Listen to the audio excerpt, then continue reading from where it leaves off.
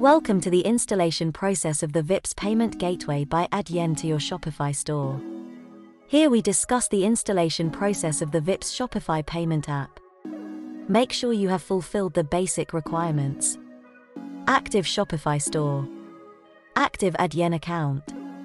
Vippse enabled in the Adyen account. Provide your store URL via WhatsApp to obtain the app installation URL.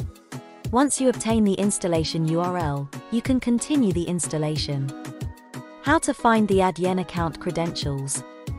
Find the merchant account code. Get the API key. Get the prefix. Step 1. How to find the account code. Log into the Adyen account and go to the dashboard. Click on Settings. Then click on Merchant Accounts. There you can find the account code. Step 2. How to add credentials and get the API key. Click on Developers. Then click on API Credentials. Click on Create New Credentials. Click on the Web Service User and Create Credentials button. Add a description in the General Settings. Click on Generate API Key and generate a new API key. You can copy the key by clicking on the icon. Then click on Save Changes. Go to the Allowed IP Range section and insert the IP address provided by the service provider. Then click on the Allow button and click on Save Changes. You can find the recently created credentials in the list. Step 3. How to configure the webhook. Click on Developers. Click on Webhooks. Then click on Webhook. Click on the Add button in front of the standard webhook. Make sure that the webhook is enabled. Add a description in the General section and click on Apply. Paste the URL given by the service provider in the Server Configuration section and click on Apply.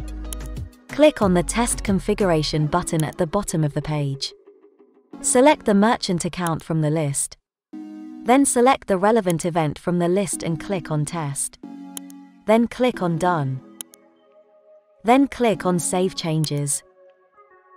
You have successfully configured the webhook. How to get the prefix from your live customer area. Go to Developers. Then click on API URLs. Then go to Prefix. Now you can start installing the Shopify payment app. Click on the Install button. Then click on the Install App button. You will be redirected to the App Configuration portal. Let's configure the payment app. Click on the Continue button to go to the next step.